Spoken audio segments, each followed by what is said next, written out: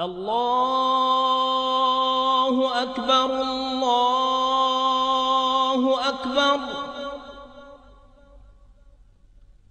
الله أكبر الله أكبر.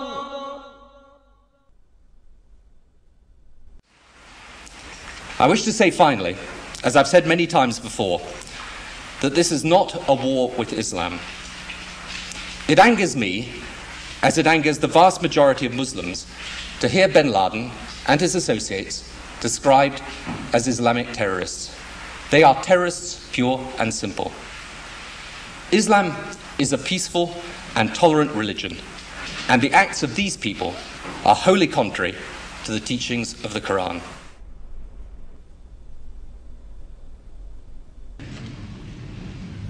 I also want to speak tonight directly to Muslims throughout the world. We respect your faith. It's practiced freely by many millions of Americans, and by millions more in countries that America counts as friends. Its teachings are good and peaceful, and those who commit evil in the name of Allah blaspheme the name of Allah. The terrorists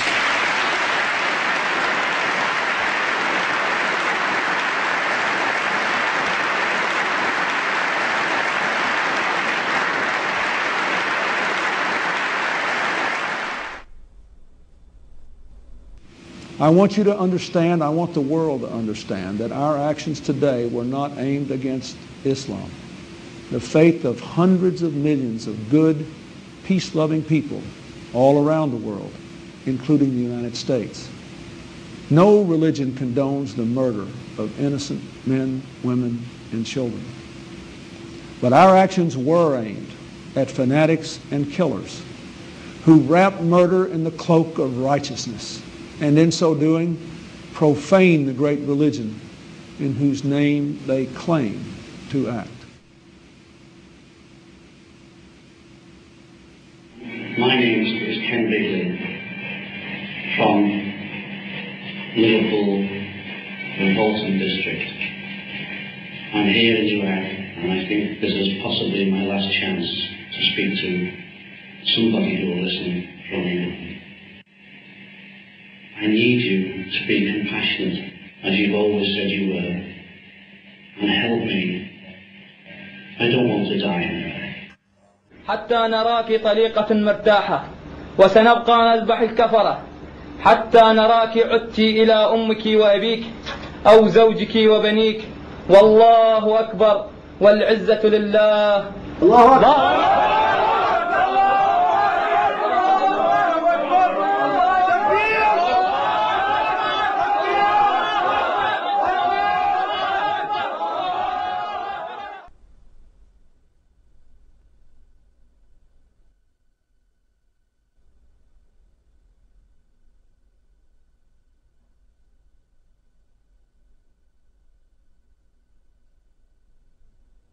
The tendency of Western political leaders to deny the connection between Orthodox Islamic mainstream and terrorist violence is replicated in the universities and the media.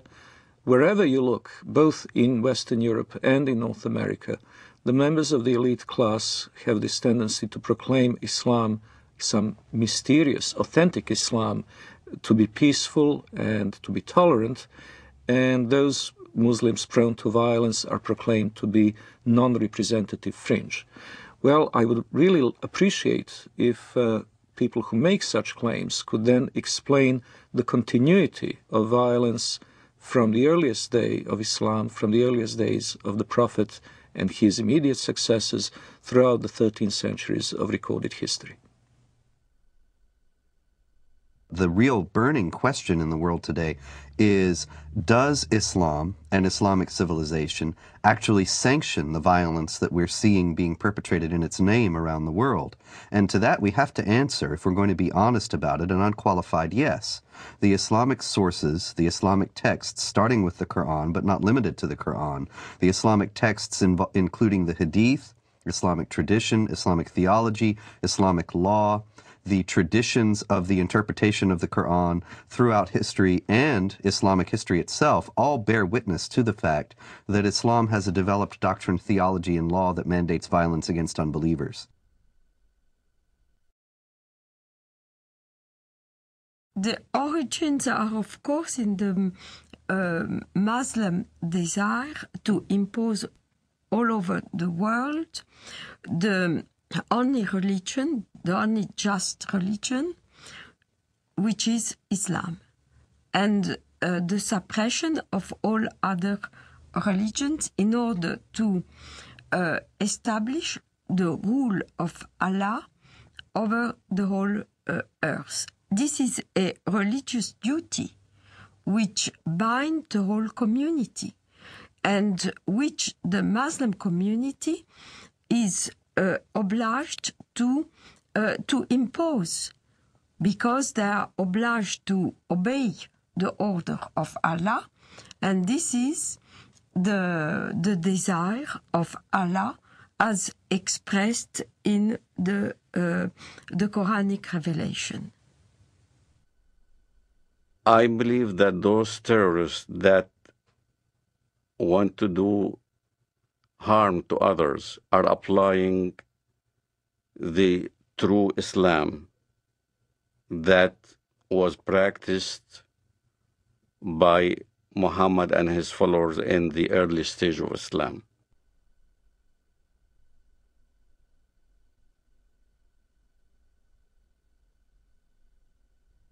In Islamic theology, the Prophet Muhammad is considered al-insan al-kamil, which is the perfect man.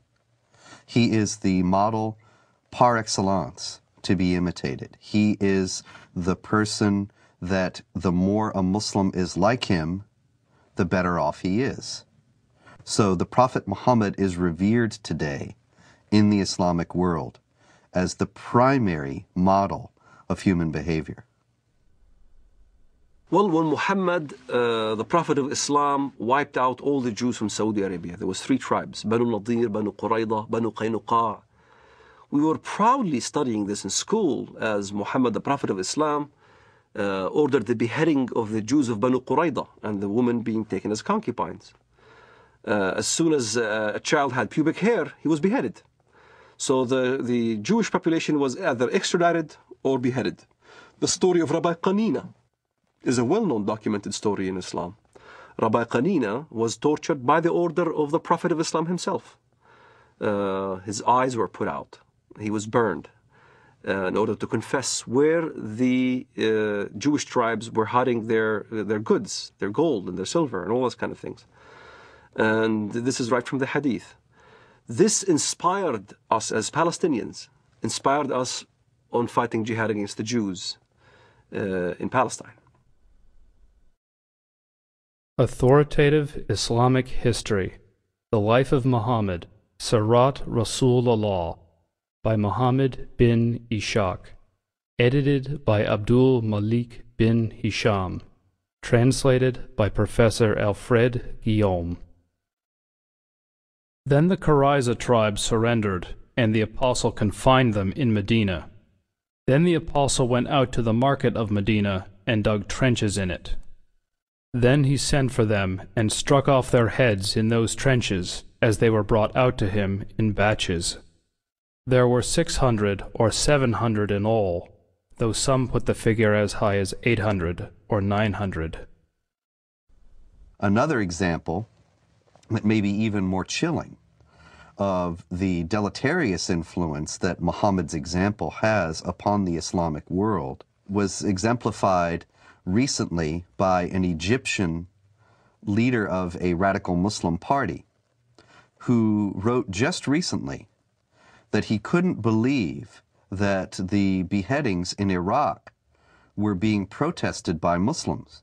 Weren't they aware that the Prophet Muhammad himself beheaded between 600 and 900 men personally, members of the Jewish Qurayza tribe in Arabia, after he had defeated them?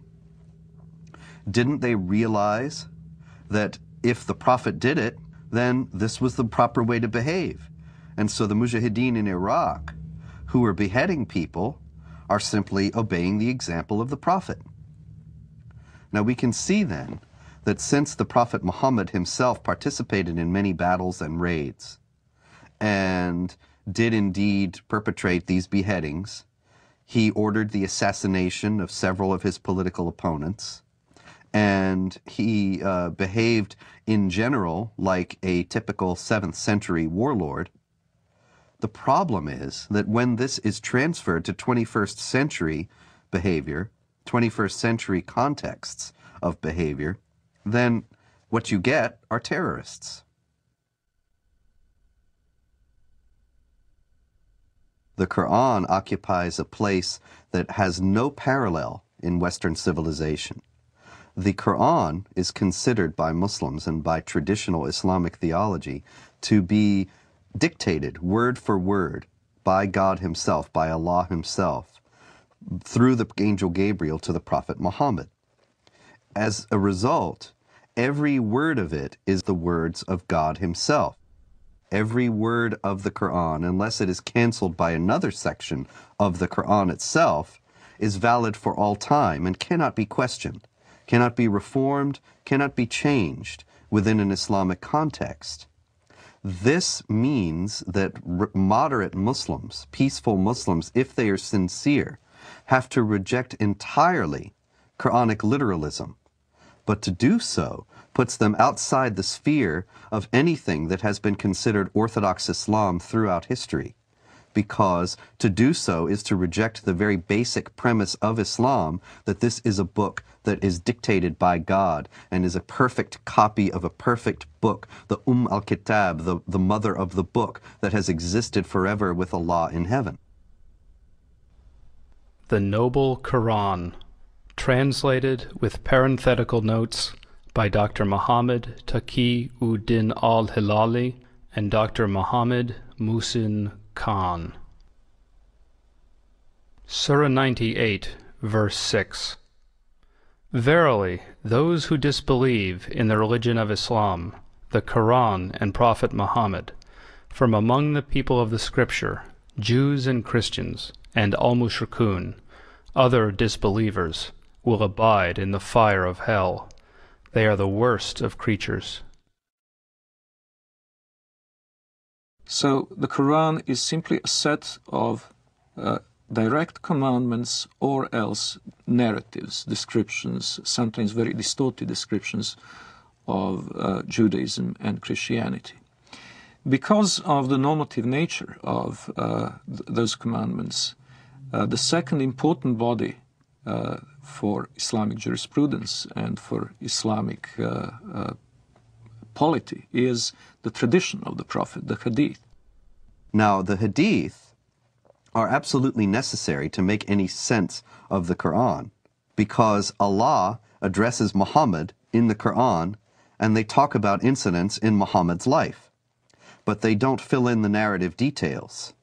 So you have to go to the Hadith, the traditions of the Prophet Muhammad, in order to understand what's being said in the Quran and why. The Hadith are many, many volumes of traditions of the Prophet. Various Muslim scholars, beginning in the 8th century, which is some considerable time after the life of the Prophet Muhammad, who died in 632, they started to collect these traditions and to try, through various means, to winnow out the authentic ones from the inauthentic. From an Islamic standpoint, if something that Muhammad said or did is recorded in one of those books, then it has authority second only to the Quran. And in those books, there is a great deal that illuminates what the Quran says and how it is applicable to Muslims in the present. Authoritative traditions of the Prophet Muhammad, the Hadiths of Sahih al-Bukhari, translated with parenthetical notes by Dr. Muhammad Muhsin Khan. Volume 4, Book 52, Hadith number 53. The Prophet said, "Nobody who dies and finds good from Allah in the hereafter would wish to come back to this world even if he were given the whole world and whatever is in it." except the martyr who, on seeing the superiority of martyrdom, would like to come back to the world and get killed again in Allah's cause. The Prophet said, "A single endeavor of fighting in Allah's cause, in the afternoon or in the forenoon, is better than all the world and whatever is in it." Since there is no sense of natural morality in Islam, you have to go into either the Quran or the Hadith to find out what is allowed and what is not allowed. And in those books, we have very clear instructions from the Prophet Muhammad that it is the responsibility of Muslims to meet the unbelievers on the battlefield, to invite them either to accept Islam or to accept second-class dhimmi status in the Islamic State. And if they refuse both of those, then to wage war against them. Fight against those who believe not in Allah, nor in the last day, nor forbid that which has been forbidden by Allah and His Messenger. And fight against those who acknowledge not the religion of truth, Islam, among the people of the Scripture, Jews and Christians, until they pay the jizya, the poll tax, with willing submission, and feel themselves subdued. The Quran is broken down into two sections. One is called Makkiyah, which means what was inspired to Muhammad, the Prophet of Islam, in Mecca. And one is called Madaniyah, what was inspired to the Prophet of Islam in Medina or Yathrib. In Mecca, you find much of the peaceful verses.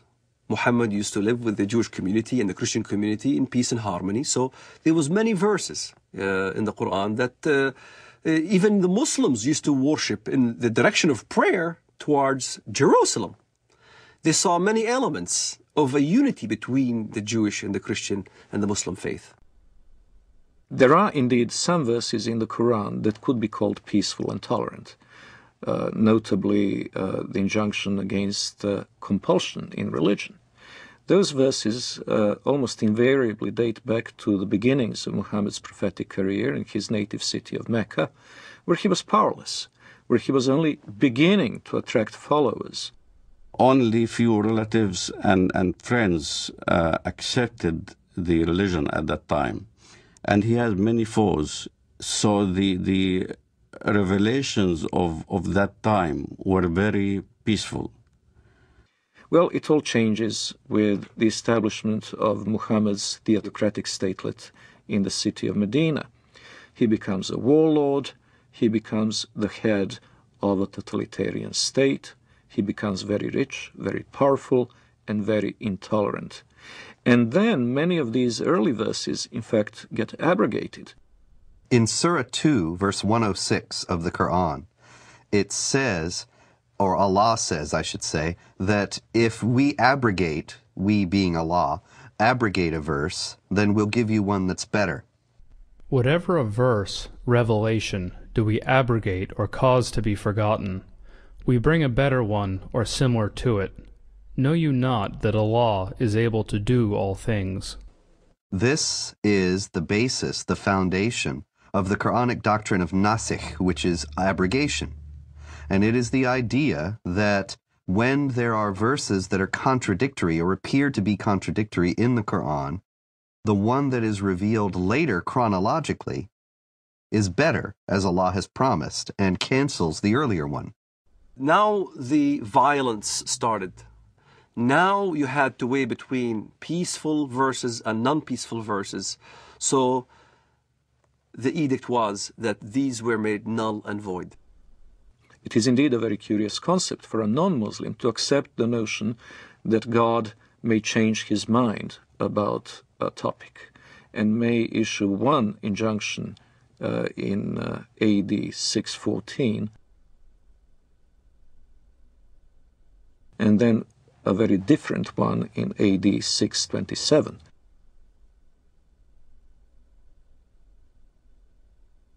But this is indeed what has happened in Islam. It's very important to understand that the Quran is not arranged chronologically. It's arranged simply on the basis of the longest chapter to the shortest. And so you will find in the book itself some of these more tolerant verses at a later point in the book than the very intolerant ones advocating violence and subjugation of infidels. But that doesn't mean they came into being later on. Quite the contrary. If there is ever a contradiction between two injunctions, the ones that came later on in Medina are the ones that retain their validity, and the early ones from Mecca have been abrogated. The peaceful verses became mansukha, means made null and void, with verses like the verses of the sword. Traditional Islamic theology has it that the 9th chapter of the Quran, Surah 9, is the last revealed in the career of the Prophet. And it is the only one that doesn't begin with Bismillah ar-Rahman ar-Rahim, in the name of Allah, the Compassionate, the Merciful. Some have said that that's because there's no compassion or mercy in this particular chapter, and that it is the Quran's last word on jihad, and in particular on how Muslims should behave toward unbelievers. In it is the celebrated verse of the sword. What does the verse of the sword say? It's very clear. That when the forbidden months are over, kill the people of the book wherever you find them. Lay siege for them. Lay wait for them. Lay ambush for them. Kill them wherever you find them. In fact, I converted to Christianity. Muhammad clearly stated that in the ends of days, there will be many who defect from the faith. Kill them when you see them, wherever you find them. So, this is the question that the West needs to understand. What part of kill don't they understand?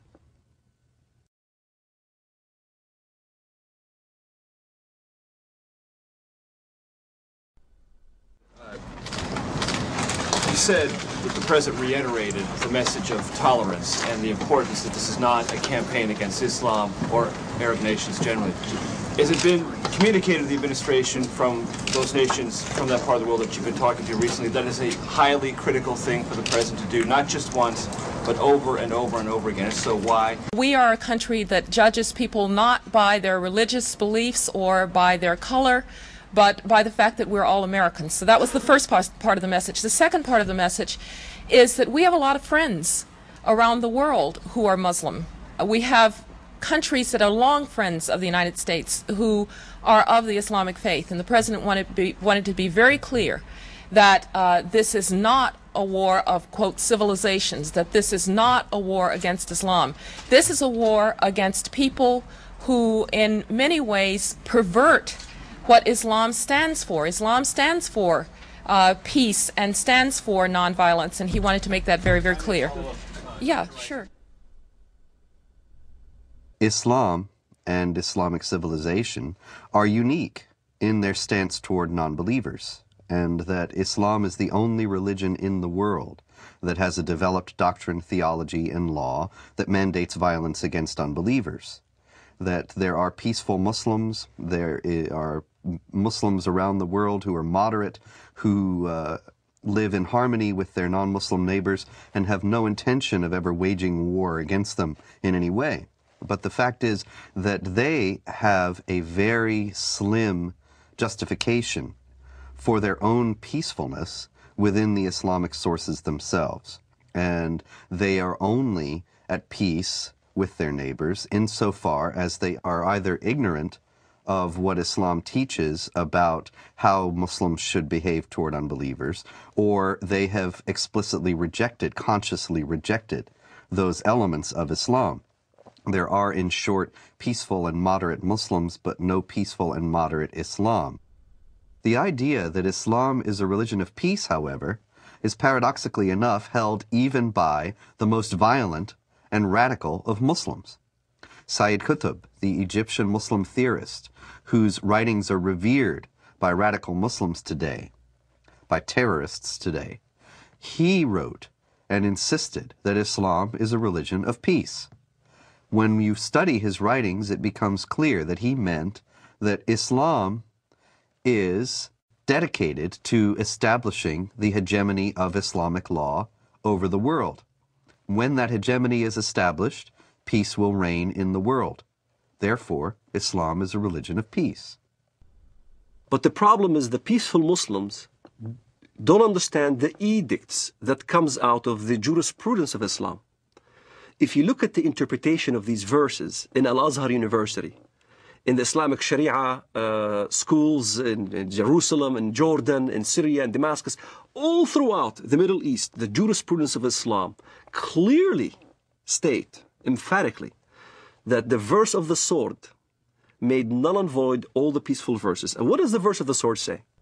Then when the sacred months have passed, then kill the mushrikun, unbelievers, wherever you find them, and capture them and besiege them, and prepare for them each and every ambush. But if they repent and perform as-salat, the Islamic prayers, and give zakat, alms, then leave their way free. Verily, Allah is oft-forgiving, most merciful. Kill them when you see them, wherever you find them. This is not an allegoric kill. It's a literal kill. It's the killing of Zarqawi, right in front of the camera. It's the lynching that you see in Ramallah. It's the killing of over 1 million Sudanese in Sudan, cutting the hands and the feet from opposite sides. And here's the dilemma. The peaceful verse, even the peaceful verse that is quoted, even by Bush, the verse goes as follows. Whoever kills a life without just cause or for doing mischief in the land, then as he killed the entire earth. You'll find the same verse in the Judeo-biblical tradition. But most Westerners never skip after that verse, which makes very clear, but as those who do mischief in the land, then cut their hands and their feet from opposite sides and crucify them, literally. And that's what you see, what happened in Afghanistan. That's what you see what happened in Sudan. A huge amount of crucifixions and killings and beheadings and amputations and public assassinations. They really want to revive Islam as it used to be. This is why they call it Islamic fundamentalism. The recompense of those who wage war against Allah and His Messenger and do mischief in the land is only that they shall be killed or crucified, or their hands and their feet be cut off on the opposite sides, or be exiled from the land. That is their disgrace in this world, and a great torment is theirs in the hereafter. The Prophet cut off the hands and feet of the men belonging to the tribe of Arina, and did not cauterize their bleeding limbs till they died. There is no assurance of what is known in Christianity as salvation and insurance of being saved and guaranteeing going to heaven. However, there are certain things that can help. So if a Muslim, for instance, died while he was practicing jihad, he is supposed to go to paradise. In the Islamist thinking, the assurance of your salvation is dying as a martyr. In accordance to the verse in the Quran, وَلَا تَحْسَبَنَّ الَّذِينَ قُتِلُوا فِي سَبِيلِ اللَّهِ أَمْوَاتٌ بَلْ أَحْيَاءٌ عِنْدَ رَبِّهِمْ يُرْزَقُونَ. Do not think that the ones who die in the cause of Allah in jihad are dead, but are living. So this assures salvation. This is the calculus behind modern suicide bombing. Many people will say, modern Muslim advocates will say, that Islam forbids suicide, and this is plainly dishonest, because all the advocates, all the defenders of suicide bombing in the Islamic world start out by saying this is not suicide. This is, the intention of the person is not to kill himself, the intention of the person is to kill others, and that is sanctioned because it is Islamic jihad. And if in the process they are killed themselves, that's an unavoidable consequence of their actions, and they will be rewarded with the reward of martyrs in paradise. Quran is quite clear about the heavenly reward for a jihadist who falls fighting in the path of Allah. he will be granted instant access to paradise. And a Muslim paradise is an extremely sensual one. It is full of houris, of black-eyed beauties that will await the martyr, and the gratification that follows is eminently unsuitable for family audience. The Quran contains no guarantee of paradise except for those who slay and are slain in the cause of Allah. Verily, Allah has purchased of the believers their lives and their properties, for the price that theirs shall be the paradise. They fight in Allah's cause, so they kill others and are killed. Then rejoice in the bargain which you have concluded. That is the supreme success. In other words, the guarantee of paradise is for people who are killed while they are killing, to establish the hegemony of Allah or Islamic law in the world. Jihad in Islam can be spiritual or physical. The spiritual jihad is striving to be a better Muslim. But also there is a physical part of jihad that you cannot take it away from Islam. Jihad in Islam means struggle. That's what the literal meaning of the word, struggle. But what the West doesn't understand is that the hadith, the compilation of the traditions of the Prophet Muhammad of Islam, there's almost about 100 hadiths regarding jihad. And if you look at every single one of them has the sword, war, or a military effort. And in the end of the expedition, jihad expedition, he said, now I resort to the jihad within, the jihad that is within, the self-struggle. And as a matter of fact, I had this dialogue with an Islamist one time. He says, Walid, come on, tell the West that jihad means struggle. I said, yes, it does mean self-struggle. You're right. Jihad does mean self-struggle. But so does Mein Kampf.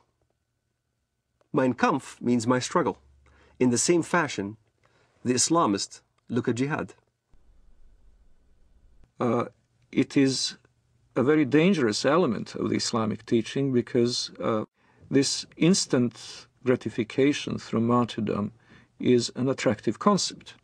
And by the way, when the so-called martyr operation is carried out by Hamas, what is announced from the minarets of mosques is not the death of so-and-so who carried out the attack, but the wedding of so-and-so to the houris.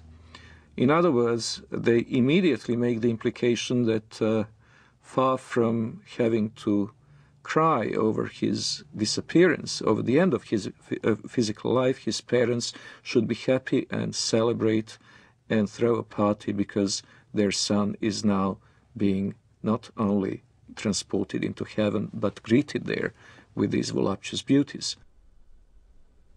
Shaheed, the word shaheed, means witness. To witness, to testify. To testify there is no God but Allah and Muhammad is His messenger. And you die as a shaheed for that cause. You're a witness. You're considered a witness, a martyr. And a martyr becomes glorified. Your family will glorify you after you die. To a Muslim fundamentalist living in the Middle East, I had to be initiated. I had to basically either kill my first Jew or destroy my first Zionist infrastructure. I had to prove, beyond shadow of a doubt, that I was worthy. And there are ample amount of students, teenagers, men, who are willing to die as suicide martyrs, willing to put explosives. The martyr application is filled. There are many applicants. There's not enough bombs to fulfill the applicants. And to get on one of those missions, indeed you must have been chosen. You must have been really good. You must have been violent enough. You must have been going out on every demonstration in the streets of Jerusalem or Bethlehem or our village. you must have shown yourself worthy of a greater operation. So when I explain what I've done and people have seen me in the community and I was worthy, I ended up in prison, I was of course recruited. And I remember Mr. Mahmoud al-Mughrabi. He was proud to have planted 15 bombs, killed many Israelis. And he was being bailed out by a Jewish Israeli lawyer. He was back right in the street. So you find your bomb maker and you apply. You say, look, I want to join. I want to do my first martyr operation, planning a bomb or whatever. And you need connection. So I found my connection. I rendezvoused with this guy in Jerusalem, in Shara' Bab al-Wad. And he built this explosive charge with a timer and a loaf of bread. And I had to smuggle it from the Temple Mount under the auspices of Al-Waqf department. Al-Waqf police is the Islamic police appointed by the government to watch over the holy sites. Them knowingly that I had explosive charges smuggled me so I can escape from the checkpoints. And there, I carried my explosive charge from Jerusalem to Bank Leumi Israel in Bethlehem. I was supposed to put the explosive charge at 6 p.m. exactly. I was supposed to have this explosive charge in my hands at 6 p.m. exactly.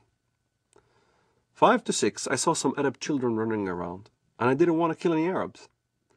So I decided to place the explosive charge on the roof. I tossed it on the roof. At 6 p.m. it went off, and there was this big explosion. I looked behind me, I see this thick black smoke coming out of the building, and I started running. That's the moment I first got a glimpse of the reality of killing. I thought people have died. And I remember I didn't sleep for 3 days, constantly worried that I've killed somebody. Even terrorists have a reality check that you kill or you're about to die. You can sense it. This is why in Israel, the nature of finding out a terrorist suicide bomber is to look at their eyes. They'll have these glossy eyes. They're sweating profusely. They're not paying attention because in their mind, they're about to go. And you weigh the reality of what, now you're going to die. And many times I've been in this situation where I had thought that I was going to get killed, shooting back and forth as we stoned at the Israelis and they shoot back at us and things like that. I was face to face with death. When you think in your mind you're going to die, you struggle between the requirements of your Islamic upbringing and between the reality that you value your life. And at some point, one has to outweigh the other.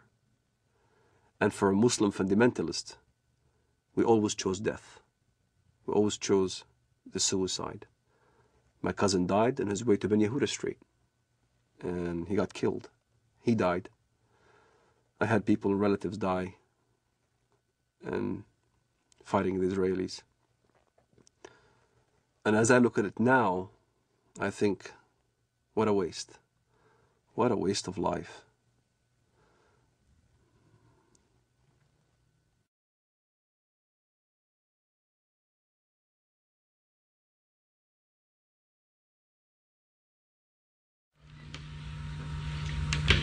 Okay, and then we say goodbye and shake hands. Okay? Are you ready, John? Okay, I'm running. I'm running too. So in other words, you want to change. In other words, who gives you the right to change or topple a government in another country? It shouldn't be us that puts together the new government. It should be the people of Afghanistan, inside Afghanistan and those that have had to flee from Afghanistan. And I think that's the right way to do it. Now, can I say I've enjoyed very much doing this interview with you, and I think that whatever differences there are between us, it's important we carry on with this dialogue.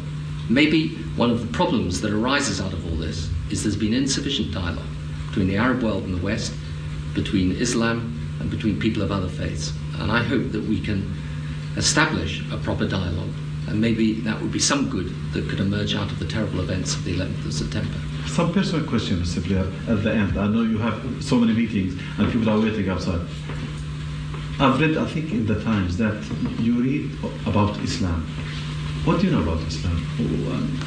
Well, I do not in any shape or form pretend to be an expert, but I do read the message. What do you read? What interests you? I read the message of the Koran insofar as it can be translated, and I read about Islam, and I enjoy doing that. And I think there's, I've learned things about the Koran that I never knew before, and I think a lot of Christians would be interested. That's one of the reasons I say to you, it would be good if out of this we had some more dialogue and some more faith. And the reason I have to leave you now is because I'm going to meet some religious leaders, both Muslim and Christian and Jewish, upstairs, and in order to discuss with them how we can bring the faiths closer together. So, shukran lal jazeera. Shukran, Mr. Blair. What did you say in Arabic? Shukran lal jazeera. Shukran jazeera. Thank you very much. Islam understands its earthly mission to be to extend the law of Allah over the world by force. Now, this is distinct from extending the religion by force. Muslims often indignantly deny that Islam was spread by the sword, as the old expression goes, and that anybody is ever forced to convert to Islam. Now, of course, forced conversions are a constant hallmark of Islamic history, but they are technically forbidden by Islamic law. Now, the idea in Islam is that Muslims must wage war to establish the hegemony of Islamic law. Not everybody will be forced to become Muslim, but the non-Muslims will be relegated to second-class status. They will not be able to live in the society as equals to the Muslims. And it is the responsibility of Muslims around the world to fight to institute that kind of society. While we were in the mosque, the Prophet came out and said, "Let us go to the Jews." We went out till we reached Bait al-Madras. He said to them, "If you embrace Islam, you will be safe. You should know that the earth belongs to Allah and His Apostle, and I want to expel you from this land. So if anyone amongst you owns some property, he is permitted to sell it. Otherwise you should know that the earth belongs to Allah and His Apostle." The Muslims see the extension of jihad as a war liberating the infidels from their infidelity and a privilege for them to enter in the religion of Islam and to abandon their wrong belief. So jihad is seen as a favor which is given to the infidel population in order to change their ways and convert to the true religion, Islam. It is not for a prophet that he should have prisoners of war and free them with ransom until he had made a great slaughter among his enemies in the land.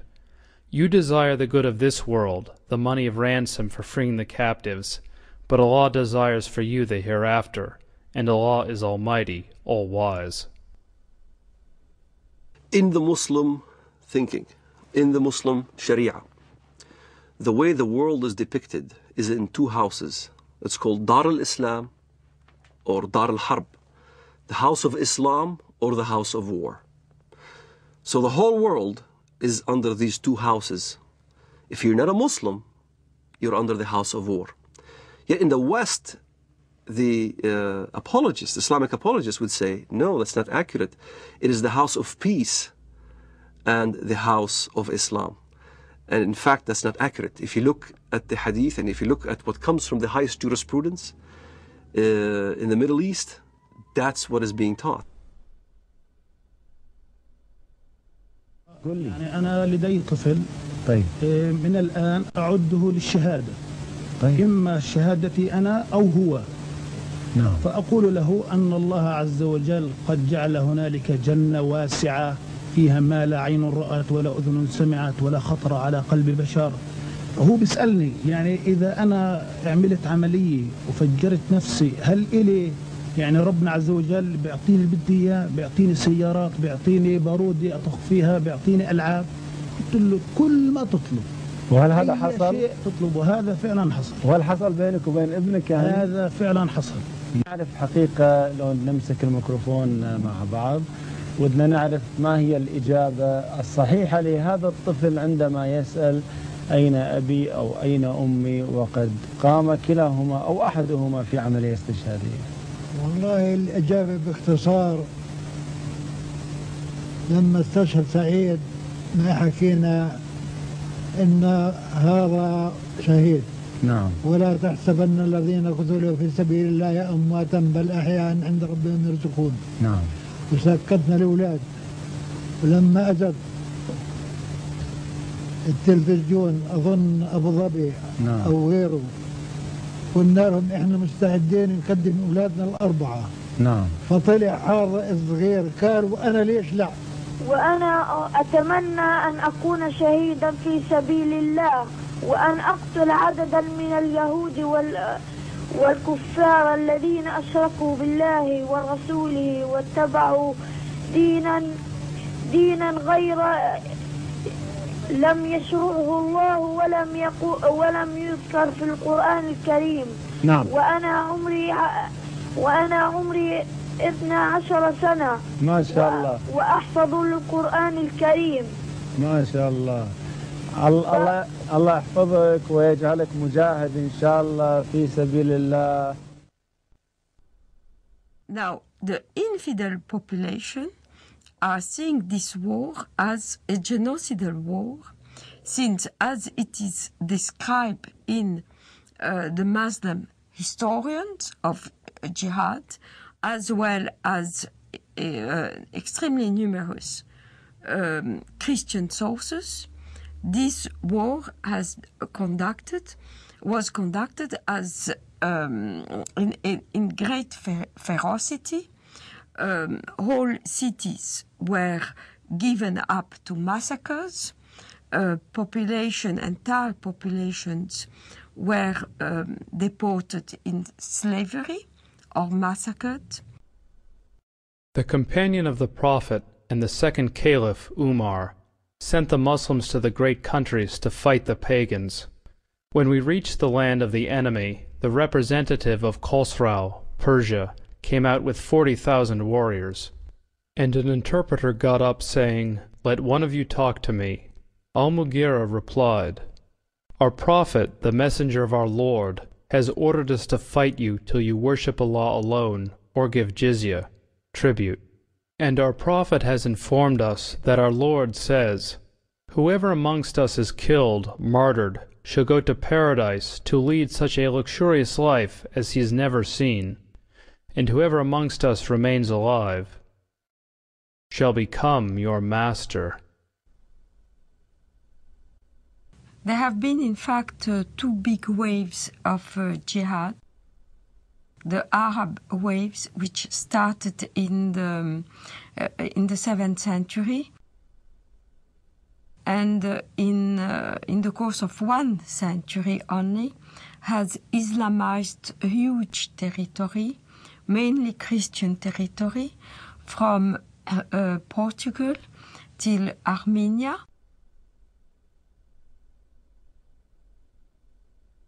But also Islamized Persia, which was not Christian, mainly Zoroastrian, except for Iraq, which was mainly Christian in the north and Jewish and Christian in the south. The second wave of Islamization started in the 11th century with the Turkish tribes. So all these regions of Eastern Europe, Greece, Anatolia, which is now Turkey, but was the seat of the Christian Byzantine Empire, and Serbia, Bulgaria, Romania were integrated into the Dar al-Islam, which is the land of Islam. So all the countries around the Mediterranean, which once have been Christian, became the Islamic Empire.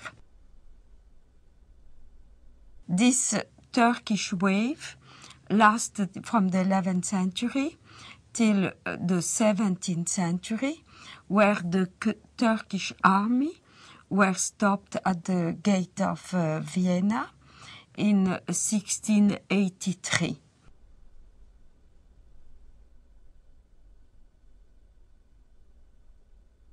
The Crusades are not understood in Muslim world today very differently to the way they are understood in the Western academia and in the discourse of the Western elite class. Both talk of the Crusades as an aggressive war of conquest by Christian Europe against peaceful, innocent Muslims. One may ask, however, what were those Muslims doing in the Holy Land in the first place?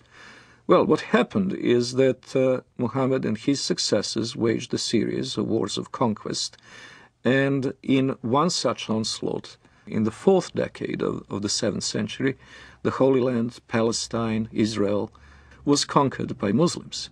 And so when Seljuk Turks started interfering with the ability of Christian pilgrims to go to the Holy Land, to go to Jerusalem, and when their physical safety was no longer guaranteed, the Western Christians acted not only as reconquerors of a land that had been once theirs, they also acted as, quite rightly one might say, protectors of their holy places.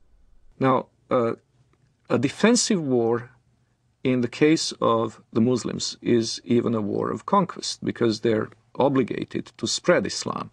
But a land which had once been Muslim, in particular, must be reconquered, and the Jihad is the rightful name of that war of reconquest. So they could never accept the Crusader states in Antiochia and Jerusalem, because they were Dar-ul Harb reinstated into Darul Islam. And this is a contemporary aspect of the Israeli-Palestinian conflict, of which many Westerners are not fully aware. Exactly the same psychology that prompted Saladin and others to fight the Crusaders is now motivating Hamas. In both cases, it is not only a matter of the nationalistic desire of Arabs to expel European or Jewish settlers, it is also the Quranic obligation of all good Muslims to make sure that the land once ruled by Muslims will be reverted to their rule. From the British historian Hilaire Belloc's The Great Heresies, 1938. It has always seemed to me possible, and even probable, that there would be a resurrection of Islam, and that our sons or our grandsons would see the renewal of that tremendous struggle between the Christian culture and what has been for more than 1,000 years its greatest opponent. The suggestion that Islam may re-arise sounds fantastic, but this is only because men are always powerfully affected by the immediate past. One might say that they are blinded by it. But not so very long ago, less than 100 years before the Declaration of Independence, Vienna was almost taken, and only saved by the Christian army under the command of the King of Poland, on a date that ought to be among the most famous in history. September 11th, 1683.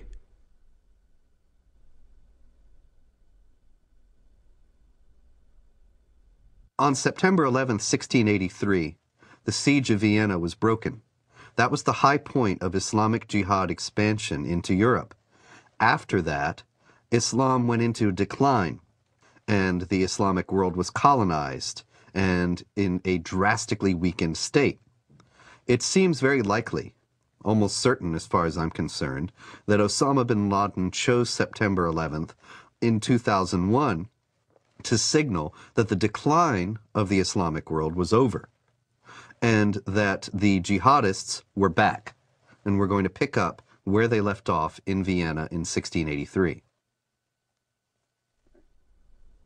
If we look at the tectonic plates between Islamic world and non-Islamic world today, we notice something very interesting, that even very diverse Muslim societies, which cannot be easily branded under one civilizational label, have something in common, and it is the tendency to be in conflict with their neighbors.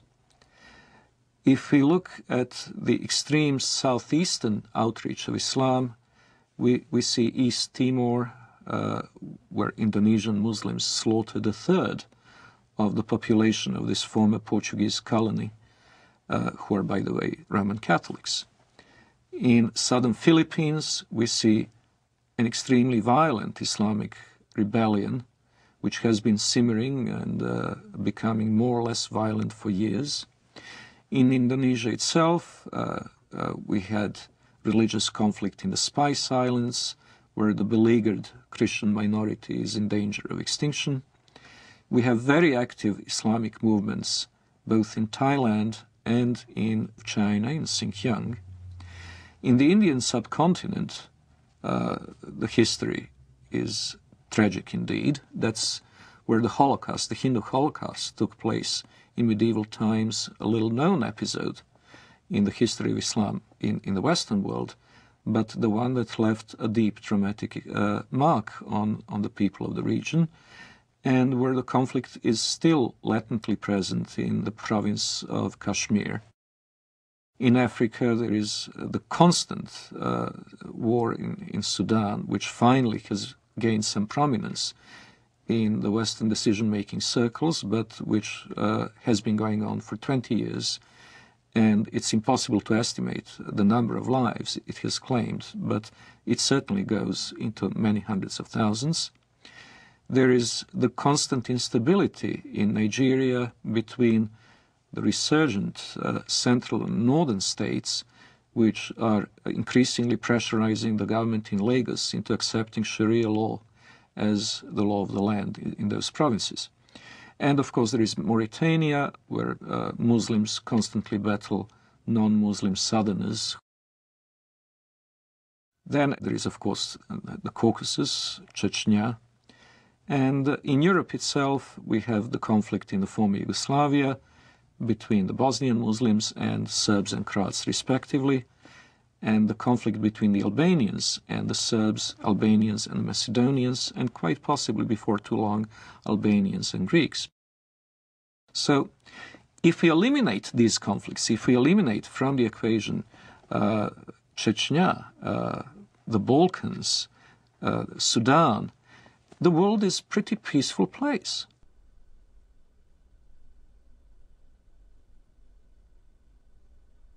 If we eliminate from the terrorist equation, terrorist acts carried out by the Muslims over the past 5 years, we would come to realize that the war on terror is unnecessary because terror is not a very big problem.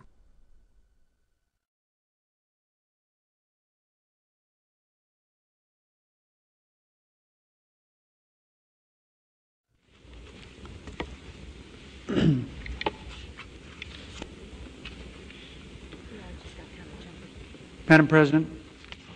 Senator from Nevada.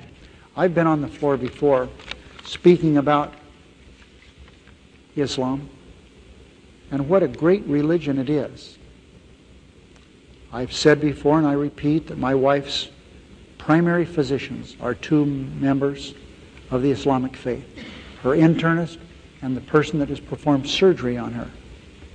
I know them well, been in their homes, socialized with them, talked about very serious things with them. We've helped each other with family problems. I've been to the new mosque with them in Las Vegas. They're wonderful people with great families. And I've come to realize that Islam is a good religion. It's a good way of life. People have a good health code, as their religion dictates, and they have great spiritual values, as their religion dictates. And it's too bad that there are some people, misdirected people around the world, trying to take away from this very fine religion. I believe that they cannot give this religion a bad name. I think that the power of this religion and the power of the people in this religion will overcome these evil people who are using this fine religion to do bad things to innocent people. Islam is a religion and a political system that dictates that one must carry out warfare against unbelievers until they either convert or submit. And this is the justification that the terrorists around the world are using for what they're doing. And that justification is based on core elements of Islamic tradition. That being the case, it's very difficult for moderate Muslims, peaceful Muslims, to stand up within the Islamic community and to say this is not part of Islam. They only do so out of conscious deception, intending to mislead Westerners in accord with the Islamic doctrine of taqiyya or religious deception, or they do so on the basis of simply being unaware of what Islam actually teaches. The Prophet said, "War is deceit." Lying, generally speaking, is not allowed in Islam. But unlike other religions, there are certain situations where a Muslim can lie, and that would be acceptable, even encouraged. This concept called al-taqiyya. Al-taqiyya means prevention. So a Muslim is allowed to lie to prevent harm that may come to him or to Islam. When one is under pressure, one may lie in order to protect the religion. This is taught in the Quran, chapter 3, verse 28, chapter 16, verse 106. There are certain provisions for lying. So a Muslim can lie for the cause of Islam, can lie to keep peace in his family, so he can lie to his wife. A Muslim can lie to his fellow Muslim to keep peace in the society. Muhammad himself ordered people to lie. When people that he ordered to go and kill somebody, they told him, we cannot kill him unless we lie to that person. He said, okay, fine, lie. The Apostle said, "Who will rid me of Ibn al-Ashraf?" Muhammad bin Maslama, brother of the Bani Abdul Ashal, said, "I will deal with him for you, O Apostle of God. I will kill him." The Apostle said, "Do so if you can." He said, "O Apostle of God, we shall have to tell lies." The Apostle answered, "Say what you like, for you are free in the matter."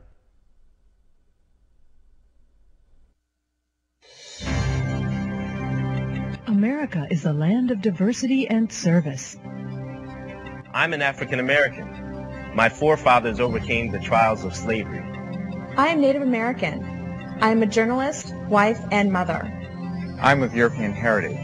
One of my ancestors was a member of the Continental Congress. I'm Hispanic American. I've been a Girl Scout since I was 6 years old, and now I'm a troop leader. I served in our nation's armed forces, as have many of my relatives. My father served 2 tours of duty in Vietnam. Another fought for freedom at Gettysburg. 2 of my uncles fought for our country in the Korean War. And I am an American Muslim. And I am an American Muslim. And I am an American Muslim. I am an American Muslim. Muslims are part of the fabric of this great country and are working to build a better America. The spokesmen for Islam in the Western world know how to play the game. They know how to present their cause in the way that is not only regarded as acceptable by the societal mainstream, but also reasonable and even, one might say, just. They will appeal to democratic institutions and their human rights, in the full knowledge that given the power to do so, they would abolish those institutions and deny those rights to others. The Prophet said, "By Allah and Allah willing, if I take an oath and later find something else that is better than that, then I do what is better and expiate my oath." When I used to be working as a translator at the Loop College in Chicago, the fundraising for jihad movements, for the PLO at that time, we would do the translation for the announcements or the flyers that we hand out or we put on the walls of the college. And I remember the Arabic would be basically the facts. Bring your friends. We were intending to raise funds to support our jihad brothers in Lebanon, whether they're fighting in southern Lebanon against Israel or whatever. And then comes the English part. In the English part, it'd be the standard. We would be conducting a Middle Eastern cultural party. You're welcome. We will be serving lamb and baklava.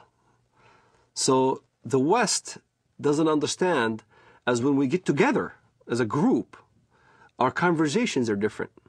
As soon as a Westerner would come into the scene, then the whole conversation changes. It becomes palatable to a Western mind. When I used to go to work, let's say, during the Gulf War, I used to go to work at an American company. And everybody would be hovering around a TV set as soon as there's a Scud missile hitting Riyadh or something like that. And everybody will be distraught, unhappy if a Scud lands in the American camp. And I will be standing there right amongst the American employees. Oh, that's too bad, you know. Oh, that's too bad. I'm sorry that, you know, we had loss of life. And out of frustration from having to keep the truth of what I really felt, I would roll down the window on the freeway going home and scream as loud as I can, Allahu Akbar, Allah is great. Allahu Akbar, because this is the chantation you do when the enemy is killed, when you win. So if it was a victorious day for the Iraqis, when they land a Scud missile, it will be Allahu Akbar on the freeway. I know nobody could hear me now. And when I went to my apartment home, the rest of the apartment complex were also Arabs from the Middle East. We'd get together in my apartment, watch the Gulf War, and we'd be praising Allah every time there was some incident where Americans got killed. But it wasn't the same face that we put on when we were in an American environment. In an American environment, you played different scenario. You acted as you are on their side. So there's this whole facade that is hidden from the West of how Muslim fundamentalists who want to propagate jihad in America can act publicly. Is what we are witnessing today a clash of civilizations? We ask that of noted Palestinian scholar and professor of English and comparative literature at Columbia University, Dr. Edward Said. No, I don't think so. And I think the whole thesis is a bit of a false one. Because in the first place, civilizations are not, you know, little packages that are kind of completely detached from each other. They're all connected in one way or another. And, you know, so-called Western civilization has many elements of Islamic and Confucian and Latin American and Russian, all the things that... The basis of and prophet of this new version of Islam as a religion of peace and tolerance was Edward Said, who established in all universities and in academia this Islamic vision of peace. On this basis, the whole history of dhimmitude and jihad disappeared. Edward Said, who in his book Orientalism posited that criticism of the Islamic world on the part of Westerners was racist and imperialist. It is spread in order to make political points, to accustom Westerners to the idea that Muslims are here to stay in the United States and that they must not be questioned in terms of their loyalty to the secular framework of Western society, of the United States and of Europe as well. that they must not be questioned in this, despite Islam's historical, political character, because Islam is a religion of peace.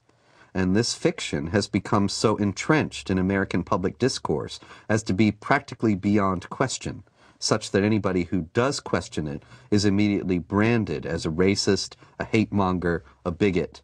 And this is a very effective tool in a country where racism is the cardinal sin above all, to silence any effective debate about the continuing attachment of Muslim immigrants to Sharia law and their intentions toward the secular systems in which they now reside.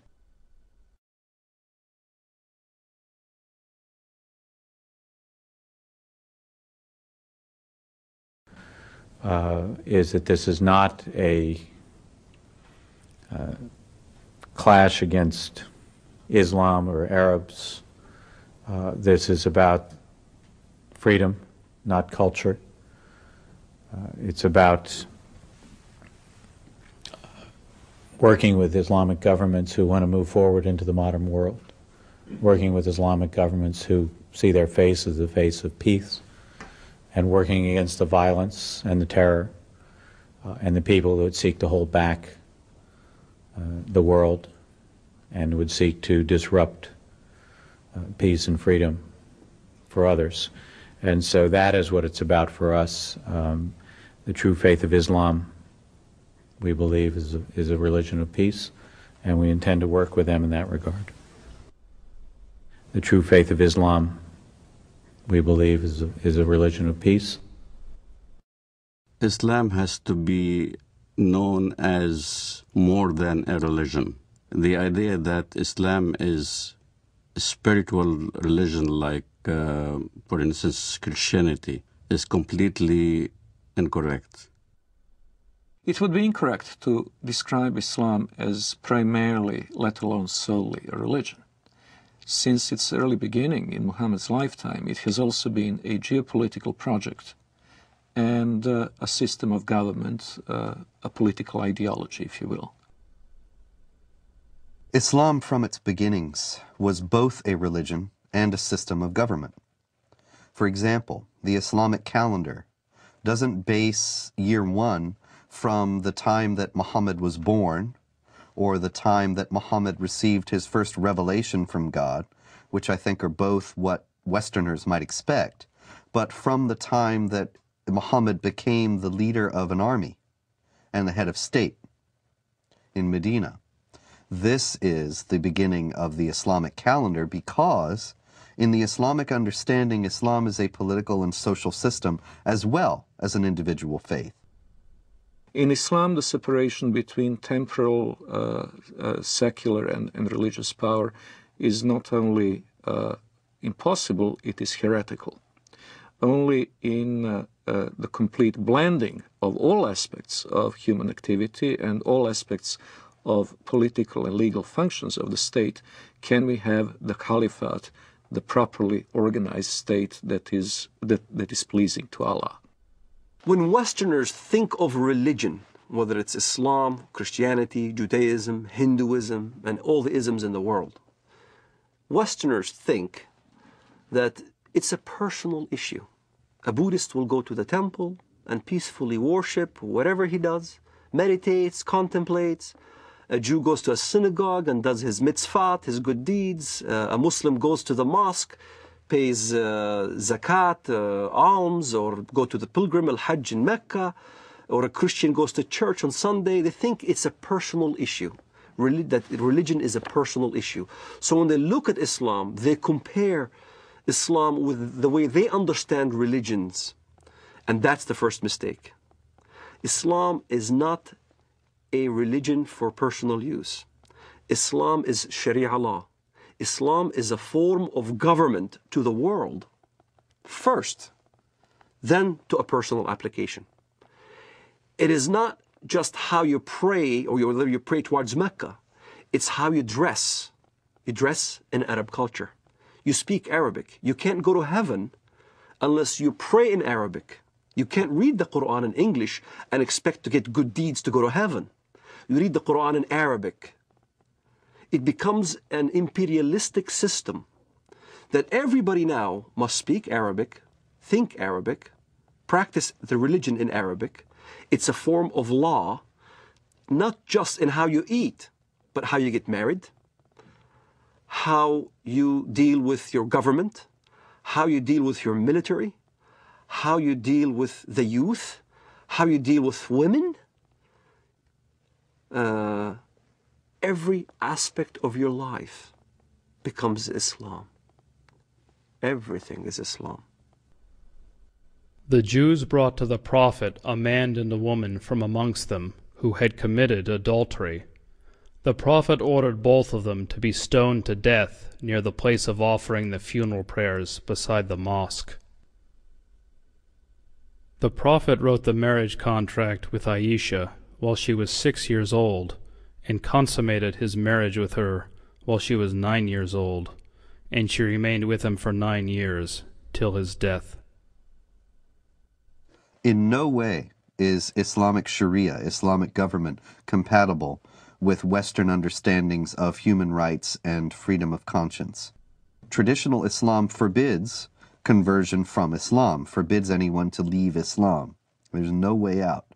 And it forbids Muslims and non-Muslims to live as equals in society. It mandates the second-class status of non-Muslims, forbidding them to hold authority over Muslims, forbidding them to hold certain jobs as a result. It even mandated in history that houses of worship of Jews and Christians were neither to be built or repaired, making the communities relegated to a perpetual state of decline. O you who believe, take not the Jews and the Christians as awliya, friends, protectors, helpers. They are but awliya to one another. And if any amongst you takes them as awliya, then surely he is one of them. It is not possible for a non-Muslim living in a Muslim society to invoke his civil rights and human rights that would be independent or separate from the Sharia concept. He is expected to submit to Sharia willingly, and if he accepts his dimitude, the position of a dhimmi, he will be a protected person. A protected person is someone who is in fact a willing subordinate to the Muslim overlords. We saluted the Prophet as he stood praying, and he came out to us, and we told him that we had killed God's enemy. He spat upon our comrades' wounds, and both he and we returned to our families. Our attack upon God's enemy cast terror among the Jews, and there was no Jew in Medina who did not fear for his life. The hadith very clearly says, the hadith, which is what Muhammad said, I have been ordered to fight until everyone says that there is no God but Allah, and Muhammad is the messenger of Allah. So this is how Islam spread to North Africa. This is how Islam spread all the way to Indonesia. This is how Islam spread in the Middle East. Syria was not a Muslim country. Lebanon was not Muslim. Saudi Arabia even was a mixed multitude. All throughout the Middle East, that's how Islam spread, was by the sword. This is why you don't see any synagogues in Saudi Arabia. You don't see any churches in Saudi Arabia. Christianity virtually is non-existent. Even in my village in Bethlehem, Muslims are taken over. There's only 20% left of the Christian population. In Lebanon, Christian Lebanese are moving by the droves. Hezbollah there is very active. Lebanon used to be a Christian nation. Now, all of a sudden, it's being Islamized. So, Islam is moving.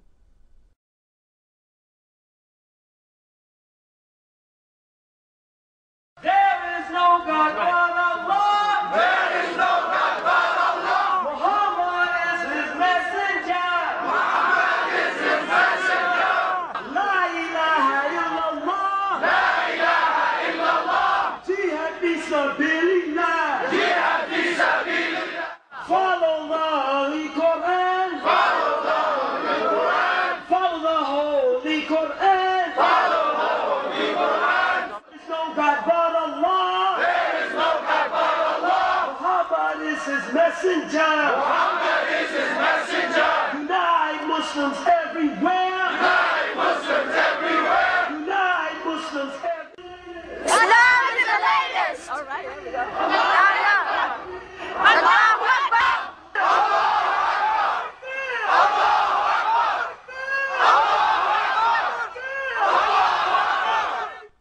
Muslims who come to the United States and come to Western Europe with an idea that Sharia is the law of Allah, they look upon our freedom of religion and they look upon the fact that non-Muslims are in power in the United States and in Western Europe, making laws, and making laws not on the basis of the law of Allah, but on the basis of consensus and free elections.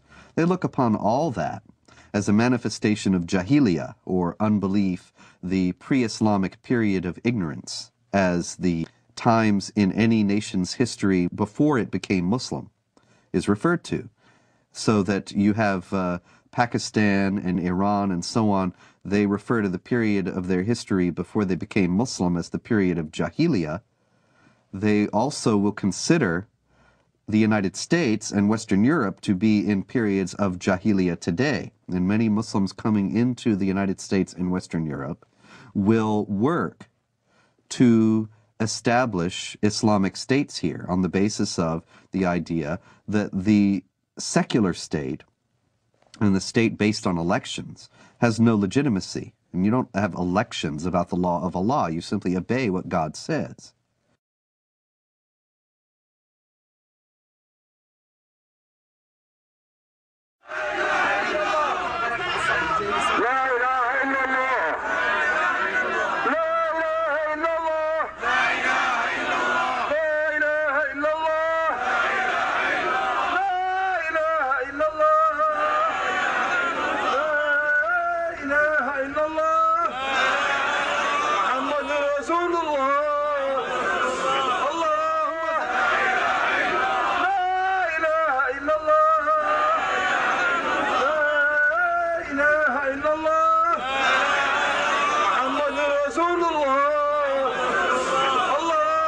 على سيدنا محمد. جهاد جهاد جهاد جهاد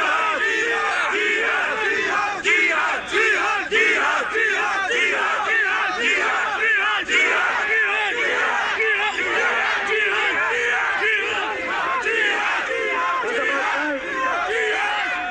It's about time for the whole West to realize Islam is the truth. As a matter of time, Islam got to be implemented.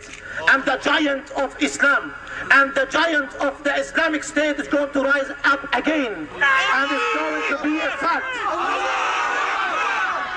And it's going to be a true fact in reality. Look, the Muslims in Egypt, they go for Islamic State. Look in Bilad al-Haramain, Jihad for the sake to establish the Quran.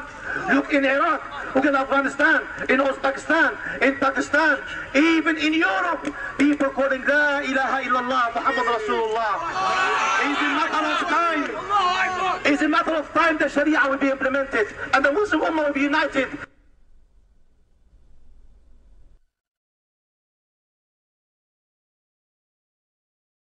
The most important thing that the West needs to know about Islam today is that it has a political character, and that it is not simply a religion, but it is a religion or a belief system that mandates warfare against unbelievers for the purpose of establishing a societal model that is absolutely incompatible with Western society.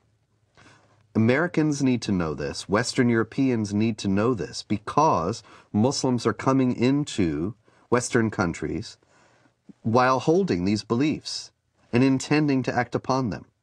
They are the motivations behind modern terrorist activity, and they are the goals of millions of Muslims in the United States and around the world. We need to know this so that we can protect ourselves. But unfortunately, because of political correctness and because of media and general government unwillingness to face the sources of Islamic terrorism, these things remain largely unknown. Islamic fundamentalism is a sleeper cell in America. A good point A good case in point is the story of Saladin. Saladin is a great hero in Islam. Saladin was the one who defeated the Crusades. There was a treaty that's supposed to be happening between the Crusades and Saladin. And the story goes as follows. The Arab mediator came to Saladin and said, the Quran says that if they concede to peace, then concede to it. Which means that if the enemy wants peace, let's have peace. Which is a verse you can find directly in the Quran. And Saladin responded with a great answer when he stated to the guy, you are an Arab and I'm a Kurd. You should know the Quran better than I. Don't forget the Quran also says, why should we concede for peace when we have the upper hand? So you find both verses in the Quran. Peace, you concede to peace when you are the weaker party. This is why you hear the term hudna. Hudna is a peace treaty, ceasefire. In Iraq, Sadr asked for hudna because he knew he can't defeat Americans. You have hudnas all over when the enemy is stronger than you are. But as soon as you gain strength, then you don't concede for peace. This is why the face of Islamic fundamentalism in the West has a facade that Islam is a peaceful religion, because they are waiting to have more Islamic immigrants, they're waiting to increase in number, waiting to increase in political power, and once they do, then look out. You'll see the real face of Islamic fundamentalism here in America. سيارة مفخخة بقافلة أمريكية ويظهر الشريط أحد الأشخاص وهو يقوم بتفخيخ حافلة صغيرة بعدد من القذائف الصاروخية. قمنا بتفخيخ هذه السيارة لاعتراض رتل الأمريكي، ونقسم بالله العظيم إن غايتنا هم جنود الكفر والاحتلال، ولا نريد من وراء ذلك أن نؤذي مدنيا، لأن دم المسلم أغلى ما يكون عندنا.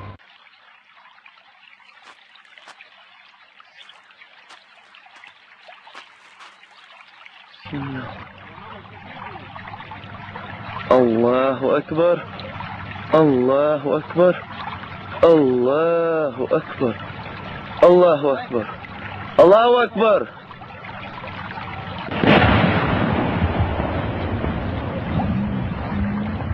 الله أكبر الله أكبر. It's unfortunate, but there is no negotiating with the jihadists. There is no striking a deal with them. Islamic law is very clear on that, and here once again is an example. We need to take Islam seriously. Islamic law does not allow for treaties. It does not allow for negotiated settlements between Muslim states and non-Muslim states. All it allows for is a temporary period of up to 10 years of hudna, or what is commonly translated as truce, to allow the Islamic forces to gather their strength.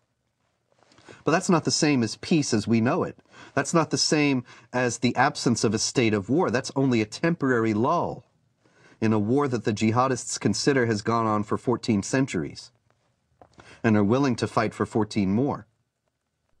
So when you meet, in fight, jihad in Allah's cause, those who disbelieve, smite at their necks, till when you have killed and wounded many of them, then bind a bond firmly on them, take them as captives.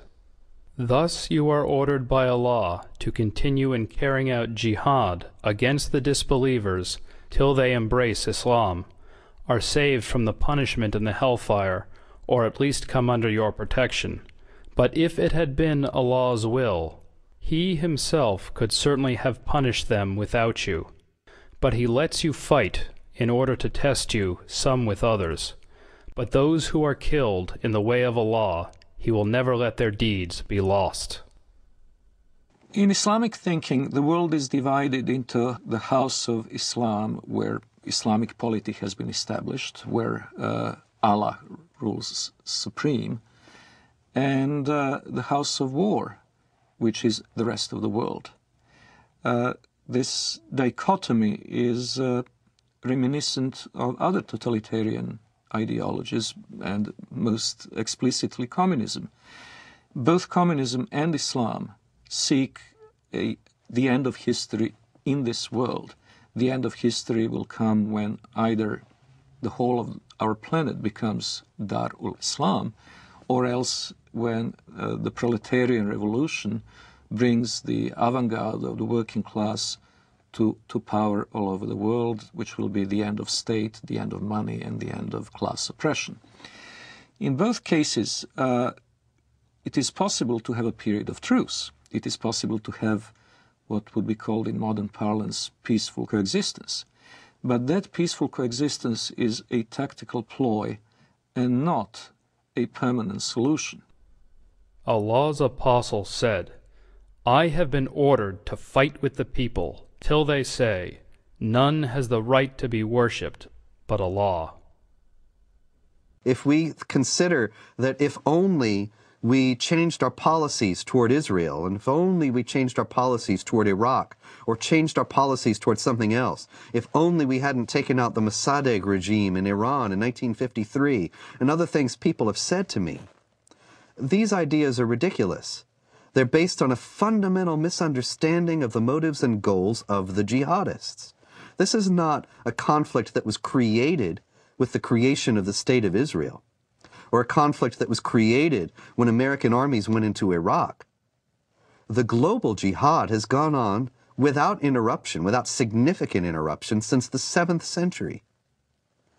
And it only declined in force and activity at periods when the Islamic world was too weak to prosecute it. The question now that we have to ask ourselves is, do we want to preserve our Judeo-Christian values and our own civilization, or do we choose to go toward a dimitude, an enlarged dimitude in Europe, which will engulf the whole of Europe? Maybe not America, but America will be isolated because it will have to deal in geopolitics with the Islamized demi-Europe. And these are problems that have to be taken into consideration by Europeans themselves in choosing their identity and their future, freedom or dimitude, and by Americans also.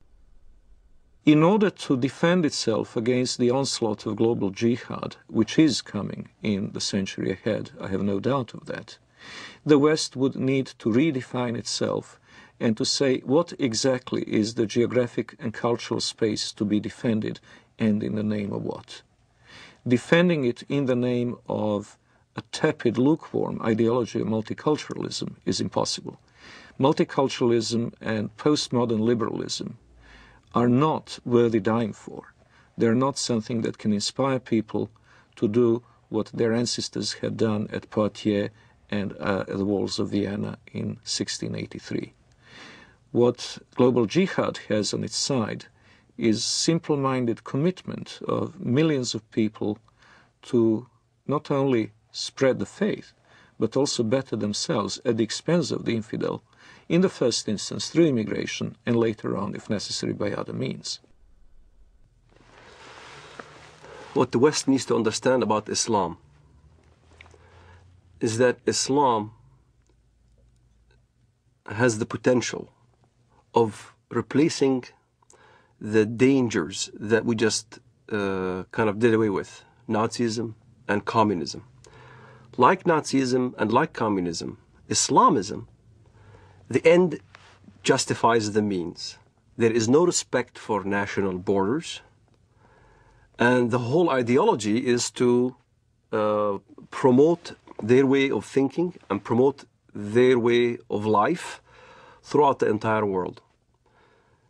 That's what's being taught in the Middle East. That's what's being coming out from all the jurisprudence in Al-Azhar in Saudi Arabia and all throughout the Muslim world, is that Islam will conquer and will continue to conquer until it triumphs, until everybody in the world says there's no God but Allah and Muhammad is his prophet. أنصحكم لله يا أمريكا ويا بريطانيا ويا أنتم من قال الله في حقكم قد غضب الله عليكم اليهود يا أبناء القردة والخنازير يا من لا تكون فتنة في الأرض إلا وأنتم عود ثقابها كلما أوقدوا نارا للفتنة أطفأها الله أطفأ الله نوركم وأطفأ الله نيرانكم ولكننا نحن الرجال الذين انتجبنا الله وأرادنا الله فجعلنا أولي البأس الشديد لقطاف رؤوسكم الأينعت وظهرت وطغت وتجبرت فإنا قاطفوها بإذن الله. The peculiarity of Islam has to be faced, and it has to be faced frankly and openly. Unlike others, and I am again saying this in the full knowledge that it will offend some Western ears, unlike the Hindus, unlike the Confucians, unlike the animists of sub-Saharan Africa, the Muslims have inherent tendency to expand and to convert the rest of the world not only to their religion, but to their outlook and to their legal and moral system. They will not state this openly while they're in a minority in the countries to which they immigrate, but we have seen this time and over again throughout history. Once they reach the numbers necessary to impose their will, they will do so. وسيعلم والله لا أريد أذكر اسمه في هذا المنبر الأمريكان ورئيسهم والبريطانيين ومن والاهم والصهاينة ربيبة ومصنع الكيان.